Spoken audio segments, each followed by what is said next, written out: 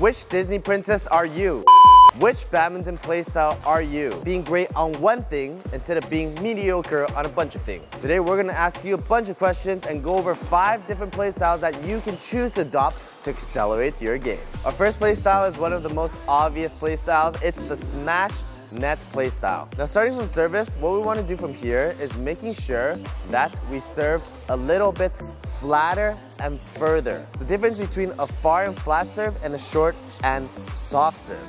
When you serve short, people are more likely to hit closer to the net and lift high to move you around. When you hit faster and flatter, people are more likely to return with a faster shot for you, giving you more opportunities to play quick at the net or even go straight into attack. Playing around the net can mean 2 things. One is either hitting far block shots to around the first line, so that you're trying to set up their flat pushes. In this attacking playstyle, you're always looking for these flat pushes to come up and attack.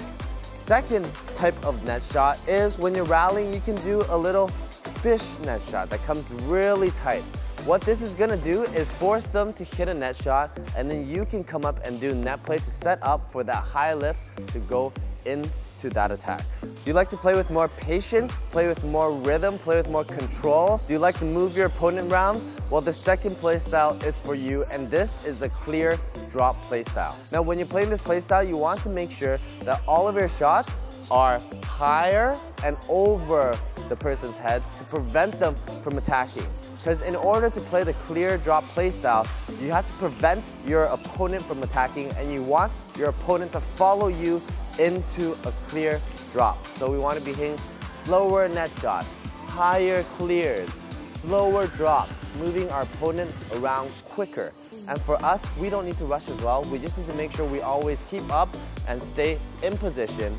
And you want to vary between higher shots and flatter shots on your clears just slightly to mess up your opponent's rhythm to look for that opportunity to win the points.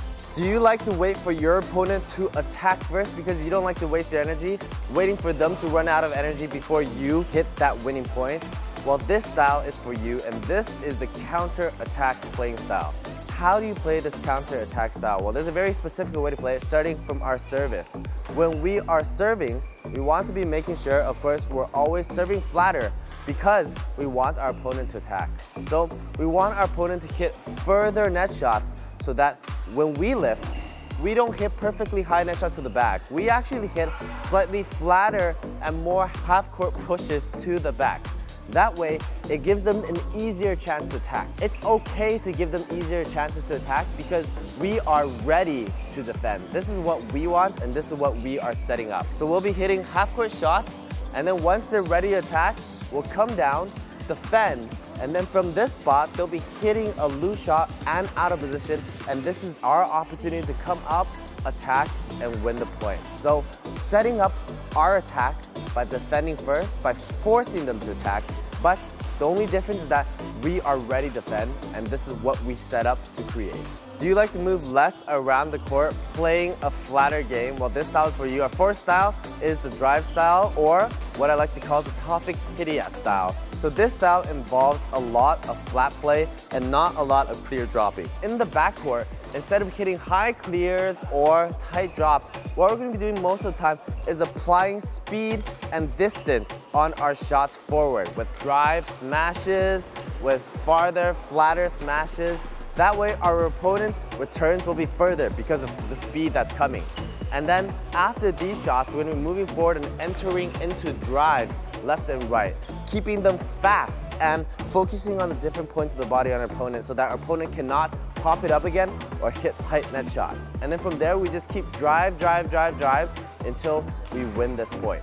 Now this playstyle is very good when you want to move around less, but the problem with this playstyle is you're both moving around less, so your shots really need to be faster and more precise than your opponent. Our last style is probably my favorite style and probably one of your favorite styles, showman or the trickster playstyle. The thing about showman playstyles is that it's so amazing to watch. You can hit whatever you want, trick shots, whatever you want, in between the legs, setting up all the time. You're very free in your playstyle. Now there's no specific way to play it. It's literally just put yourself out of position on purpose, because that's how you get those cool trick shots. Now the downside of this playstyle is you need to be better than your opponent. Oftentimes, you're playing in a worse position on purpose to hit those cool shots. You need to be able to recover all those hard shots on defense no matter where it is. If you're super out of position, boom, you gotta be able to hit it back, play out of desperation. But you'll be really cool. So now that we know which Disney princess you are, make sure to put on your little tutu and play some badminton.